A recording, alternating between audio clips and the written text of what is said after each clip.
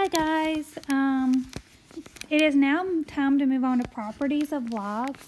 Properties of logs need to go on a note card. So I will tell you what slide is the note card slide.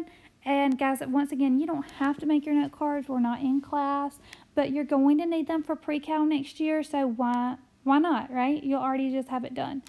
So, and by the way, while I said that, y'all don't throw away the note cards you made this year. Hold on to them, okay? I keep trying to not cover up the microphone. I keep catching myself doing that. I'm sorry. So, properties of logs. Property number 1 says log base b of 1 equals 0. So, anytime that we take the log of 1, no matter what the base is, the answer is going to be 0. And this is going to be why. If what we just learned yesterday is that we can convert these, right? So what is the base of the log problem that I just put up on the screen? 13, right? Okay, 13. If this problem already equals 0, that means it can't equal 0. So what's the only place for 0 to go? In the power, right? And that means it has to equal 1. Now, you can put this in your calculator check, or you can go back to Algebra 1 and remember some of the exponent rules that were taught to you by your Algebra 1 teacher. But anything raised to the 0 power is 1. No matter what it is, no matter what number, it's always 1. That's just an exponent rule. I mean, your calculators will confirm that. I'm not going to dive into why it equals 1. There's videos on it. You can YouTube it if you want, but because you should have already learned it. But in case you forgot it, here it is. If you want to know why, go YouTube it. If I try to explain it, this video will be like 45 minutes long, and it won't even cover the concepts we're supposed to cover. So that's why it equals 0. So anytime you take the log of 1, it equals 0, no matter what the base is. Our second property, when our base and what we're taking the log of match, it equals 1. So for example, log base 4 equals 1. The base and what we're taking the log of match. What is the base of the log problem? 4. Okay.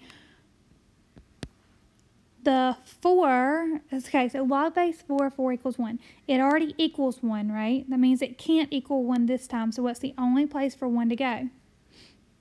Next to the 4. What's the only number left over? 4. 4 raised to the first power, does that equal 4? Yes, it does, and that's just why it works. Guys, you don't have to be able to show why it works, but you just need to know that it's great if you do know how to show how it works. That you understand why it works is what I really would love, but I need you to know how to apply them in situations. Log base b of b to the x. So this time we're raising, the base is b, and then we're taking the log of b raised to a value. So for example, log base 2 of 2x equals x. What is the base of this problem? 2. What does this equation already equal? X. That means it cannot equal x. The only place for x to go now is in the exponent. So what are we taking the log of? 2x. Remember, the base of the power equals whatever we're taking the log of, equals whatever we're taking the log of. And does 2x equal 2x? Yes, it's the same thing on both sides of the equal sign, right? And that's what equals means. This is the last one. So we have an exponential function here with a base b, but the power has a logarithmic function in it. And its base is b. So what this is saying is when you have an exponential raised to a logarithmic and those two bases are the same, that it's going to equal what you're taking the log of. So 10 raised to log 10 of x equals x. So we haven't really converted going backwards, but what is the base of your exponential function? 10, there's our base right there, right? Okay. This equation already equals x. That means it can't equal x on the other side. So we're going to have to put our x right here. Now the only other thing is our exponent. So log of x. Now we understand that this base right here that's not written, what is it? 10. So once again, we have the same thing on both sides of the equal sign, so it must be true.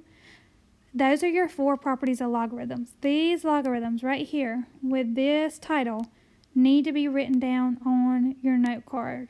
Remember, these are examples. They're illegal for note cards.